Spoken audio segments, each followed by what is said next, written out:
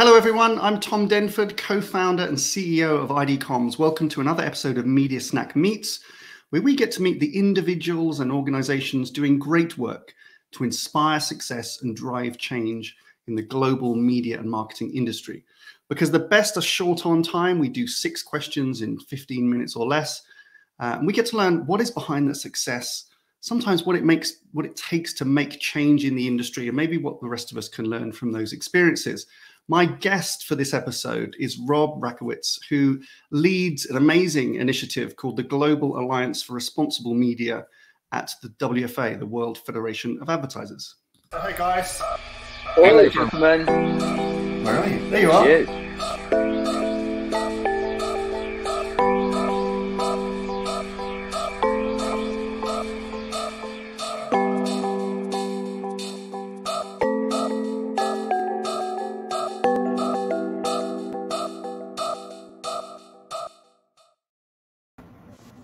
Hey Rob, welcome back to Media Snack.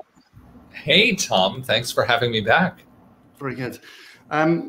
So I'd said in the intro, there's a number of things that you do, but the thing that now it's amazing, this thing that you're doing, which is leading this initiative for the WFA, the Global Alliance for Responsible Media. And I was mentioning to you just before we came on air, as it were, it was 2 years ago, just over 2 years ago, you stood on stage at the Festival of Media in Rome, these glamorous places that we get to go, and you presented, and I will link down below, it's 30 minutes and you have to watch this. This is Rob standing on stage presenting this idea of media sustainability, which at the time nobody was thinking about. And it was just a real provocative little session that got people thinking. And here we are 2 years ago. And GARM has got this amazing momentum and everybody's talking about it. So bravo to you. Just tell us a little bit about GARM and the initiative and how you've got to where it's got to.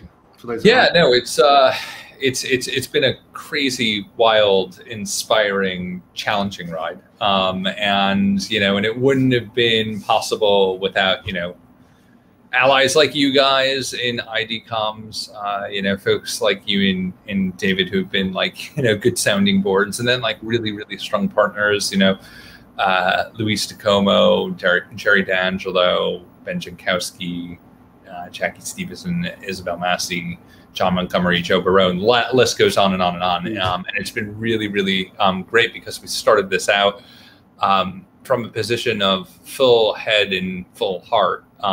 We're sort of really understanding where the media industry was starting to go if left sort of unchecked. And really, it's like, how do we elevate our sense of ownership? How do we allow for individuals as well as individual organizations and parts of the ecosystem to step into their responsibility and understanding, look, are there unintended consequences for the actions that we're about to be taking? That was sort of just the backdrop of it. And if you come from a packaged goods company, you probably are thinking about product that actually leaves an assembly line, gets packaged, gets put on shelf, and then put into somebody's home or even in their mouth. And you have a real sort of sanctity of life sort of sensibility to it.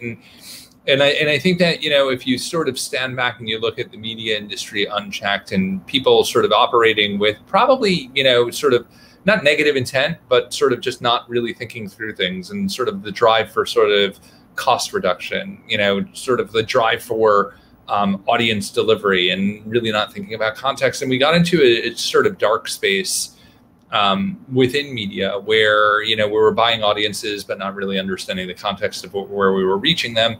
And you had a lot of things where things that were monetized or are being monetized shouldn't necessarily been. So e.g. ads being placed in it. And it was just kind of we had a sort of timeout moment. Yeah. And I think that, it started to precipitate itself sort of in the December before that Festival of Media. And I think that sort of, unfortunately, the events in Christchurch, the massacre there being live casted, sort of a pedophilia network being uncovered through comments on say YouTube, these were like sort of like, okay, we've got to take action. So, you know, when we were in Rome together, we were like basically starting to finalize out like sort of like what would this be as a concept. And we started this initiative out that brings together advertisers, media agencies, platforms, industry associations to effectively remove advertising support in harmful content in digital media. And I think, go ahead. That is, you know, let's not underestimate how difficult that is to get all those different parties to the table. It's very easy to get them to pose for a photo at Cannes. It's very difficult. I mean, very easy to get them to pose for a photo together in Cannes, you know, and say we support this. Actually, 2 years later, getting them to actually really coordinate and collaborate for change, and encouraging marketers to change the way they invest their dollars into more responsible places, to encourage platforms and publishers and content owners to change their practices, to enable and to reassure and give marketers, you know, more confidence in where their money's going and what it's doing. Is an amazing achievement. Just to get that it's not even cross aisle, because it's like 5 or 6 different cohorts here, all with different vested interests, and you've managed to coordinate and get them to collaborate, which is testament to your initial ambition, your ability to kind of communicate across these things, having come, you know, previously. For those that don't know, Rob was previously global media director at Mars. So you were on the brand side, you've been on the agency side, you work closely with publishers. So I think leveraging those relationships and with the trade associations has been amazing. So, and you've created something quite wonderful here, which is just beginning, I think.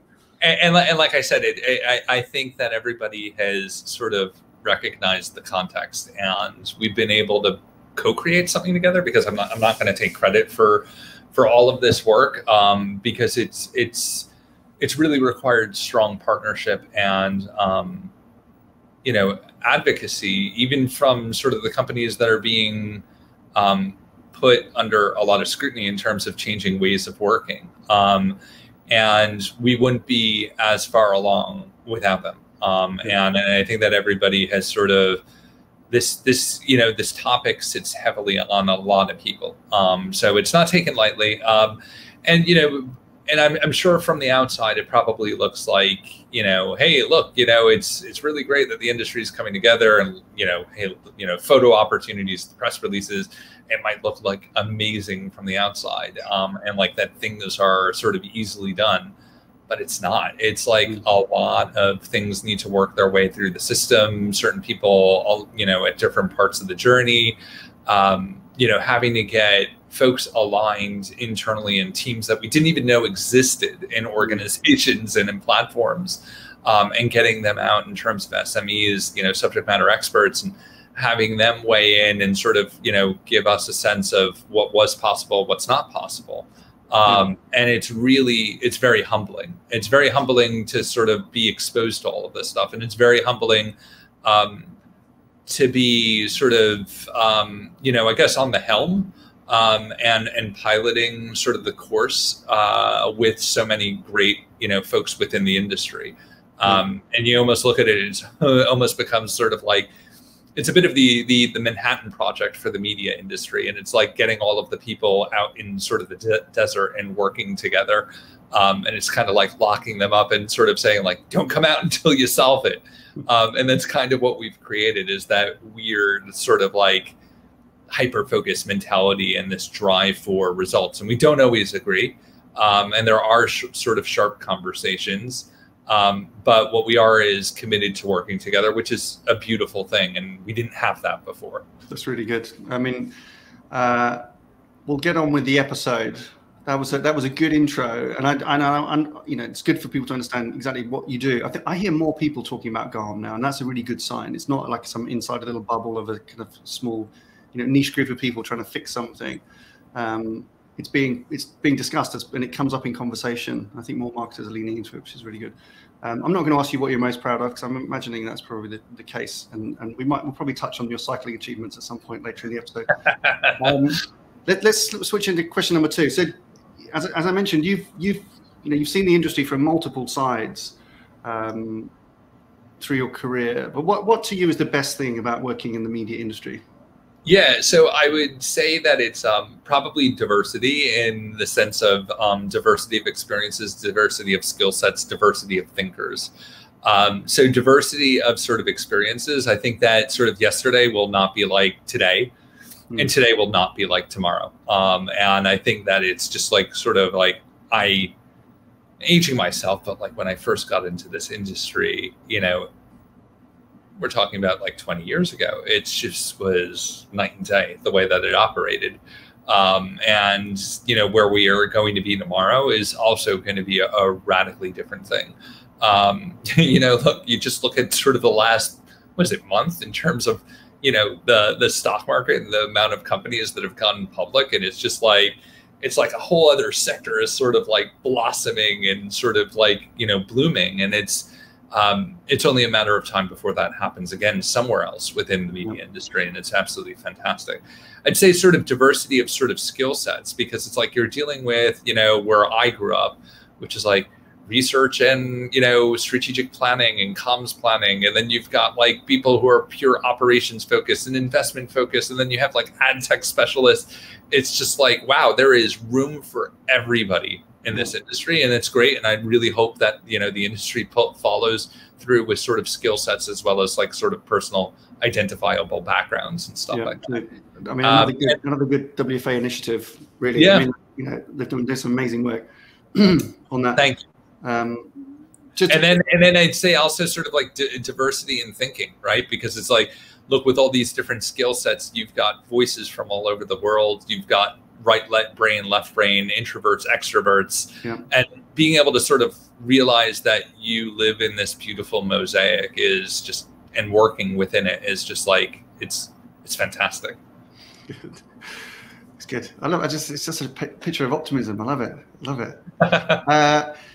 Let's switch then. So biggest challenges, and there's a number, but from you know, either something that's right now or that you've seen over the years. What is it that we struggle with as a media industry that you wish, you know, could be different? Yeah, I would say, how do we overcome fragmentation and silos to actually realize the collective good, right? And I think that it's sort of how we got to sort of some of the unintended consequences, and it's also how we will get out of the unintended consequences. So, you know, let me sort of unpack that. So the idea of fragmentation, where everybody operates in a silo. You've got somebody over in procurement or buying sort of operating to one KPI, somebody over in sort of strategy or planning operating on something else, somebody on the publisher side. And it's really everybody operating in silos that sort of pushes and pulls things apart. I think sort of the biggest, you know, sort of way out of that challenge is like sort of, instead of recognizing what sort of pulls us apart or what makes us unique, is what did we actually have in common? Is there a common growth agenda that we can actually all, you know, create, or a common, you know, sustainability and responsibility agenda that we can all create, that allows us to sort of pull together. So I think that we're sort of like where we had been historically, I would say over the last, I don't know, let's just say, you know, call it 10 years or something like that, has been sort of drive into silos and specialization. And I think what we're seeing is like something where we can come together and really sort of put, you know, individual interests or specialist interests aside. And I think that to me is sort of the biggest challenge, is how do we overcome fragmentation?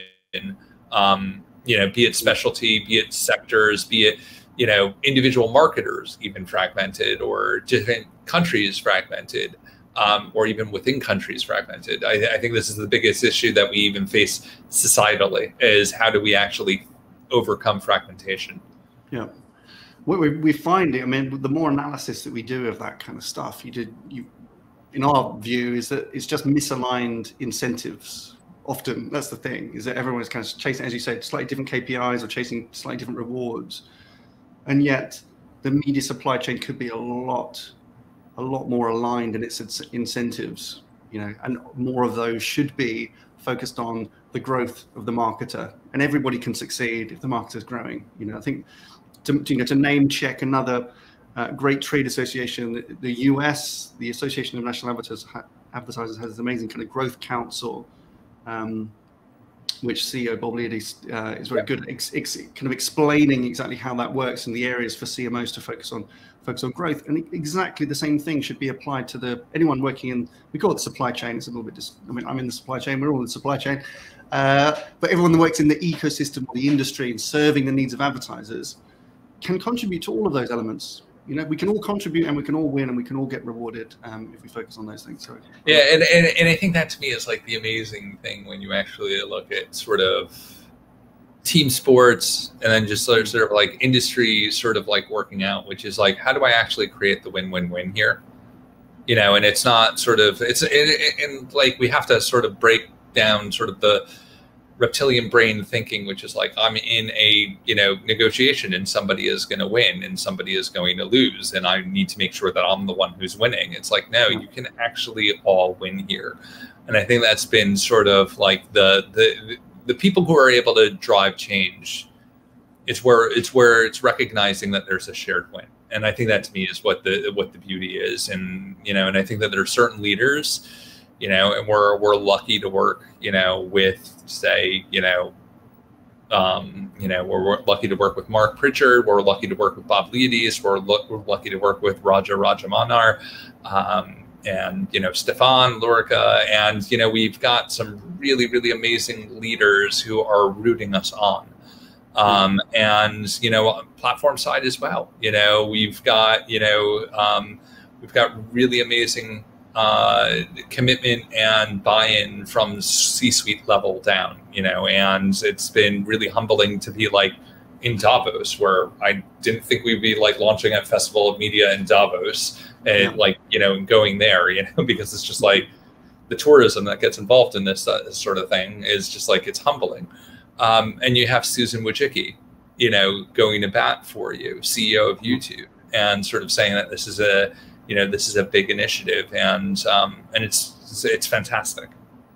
Brings us very nicely, Rob, perfectly to our next question. So, and you've worked in your career, you've worked with some really big name CMOs, you've worked with some big agency CEOs, and now you're working alongside as a kind of peer around the table with some very high profile marketers and media leaders. What's the best piece of advice that you carry around, either something that you've been given that you found inspiring over the years or something that you frequently give to others? Yeah, so I think that context is everything. And it's just like, that's a media play, but it's also a leadership play too, right? And it's really funny because that context is everything is also sort of like, you know, everything that we're talking about in GARM. Is that like, look, it is all about sort of understanding and having empathy for context and understanding like, look, why is somebody taking up this position, or why is somebody sort of saying this? Are there subtitles there that you actually need to decode? And I think that's actually really quite interesting, because then you start to really understand, why do organizations make decisions or do things, or why is this person sort of, you know, saying this, or why are things this way? And like, look, when you look at it, it's kind of like, well, why is harmful content being allowed online, or why is it being monetized? And if you actually start to unpack the context for it, you can actually figure out how we got here and what is it actually going to take to get over it. You know, why are platforms conflicted on things like disinformation? And, you know, why is it such a thorny topic? And how do we actually find a way that we can all sort of move forward and have, you know, understandable win? And you know, and it's and that's really the sort of thing that I would recommend, is just context matters. It does, and it, you know, increasingly narrow view of everybody's opinions in, you know, 140 characters or less. It's a dangerous game, isn't it? You can get easily cancelled after one tweet with no context. Oh, totally. You've got to think about your own context as well. So, right, personal passion. Everybody that knows you knows what the answer to this is going to be. They might assume that, you know, you could be sitting here in your lycra, and that's not supporting, you know, the US Gymnastics Olympics. What is it that not only keeps you, keeps you focused, but where would we find you Yeah, so so it's funny that you make the joke about Lycra. Unfortunately, some of the people who will be watching this have seen me in Lycra, coming into a meeting. So it's cycling, and it's competitive cycling, and I've been very fortunate to have been part of a team with really good leadership. Looking at the numbers, building sort of a high performance team, and being able to focus on individual and sort of personal achievements. And it's really helped shape sort of my worldview on what leadership looks like inside the office, and really being able to sort of build up talent and build up a team. And, it's got part of, sort of the philosophy of sort of like, total football from, the Dutch and stuff like that, where it's like making sure that everybody has a role, but everybody can sort of slot in for each other.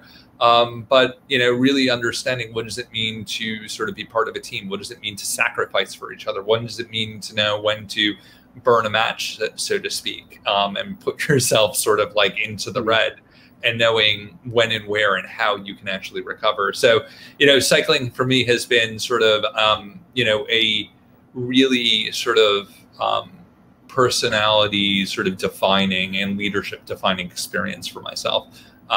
So where you'll find me at my happiest times, aside from being with my family, because when I go into introverted mode, it will be sort of on a saddle, on a road somewhere out in the middle of nowhere. Yeah, that's good. Beware. Look out for Rob and his Lycra.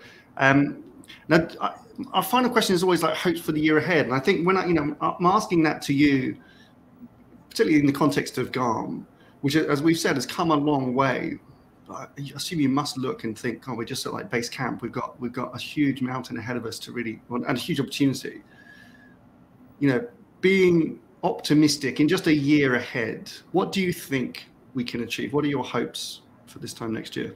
Yeah, so really good. I think that the big thing I would say is like consolidating our wins, because I think we have enough like sort of global kit at this stage and thinking where it's kind of like, where do we go next? And I think quite literally is we're looking at how do we go and work with marketers at a domestic level and the platforms at a domestic level, because what sits heavily on me is that the conversations around brand safety and GARM, I liken them to sort of being engine room and boardroom. Engine room in the sense that they're very technical, boardroom in the sense that they're very technical. I mean, strategic rather, related to things like ESG and stuff like that. But, at the same time, I recognize that I don't want brand safety to be sort of a luxury. It shouldn't be held up in big global brands and big agencies and big platforms. It needs to be democratized.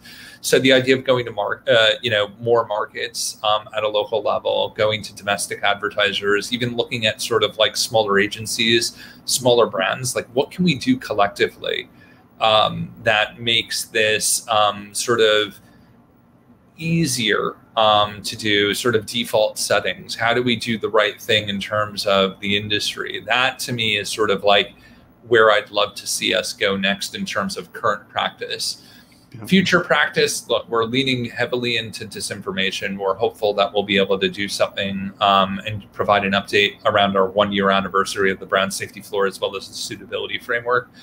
But the other thing that sort of weighs heavily on me is like, vulnerable audiences, younger users and stuff like that. The more of these technology is getting more sort of democratized and it's in the hand of younger users, and younger users are, their mental states and their sort of emotional beings are starting to be formed, and these, technologies are becoming critical to that formation.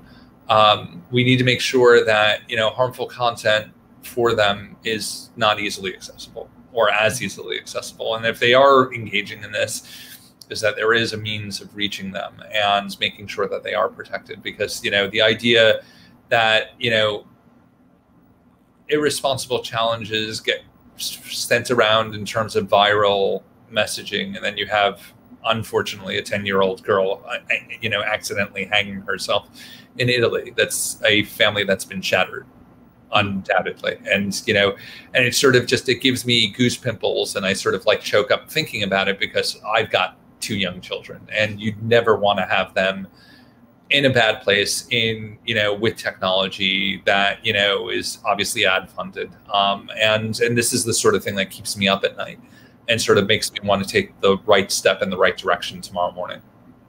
Well, Rob, I should say just thank you on behalf of everybody, really, that just says, thank you for caring about this. Thank you for, being the conscience somewhat of the industry and making us kind of focus on the right things. Wishing you all the best of luck with the future of GARM, and we're fully supported. Many others are. But thank you so much for joining us today.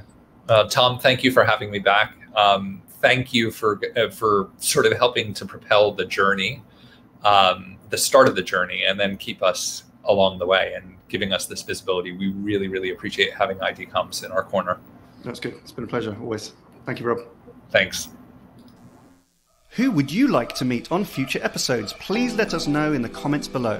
Subscribe to our channel, where you will also find previous guests, including leading media executives from companies like P&G, L'Oreal, Mars, MasterCard, and many more.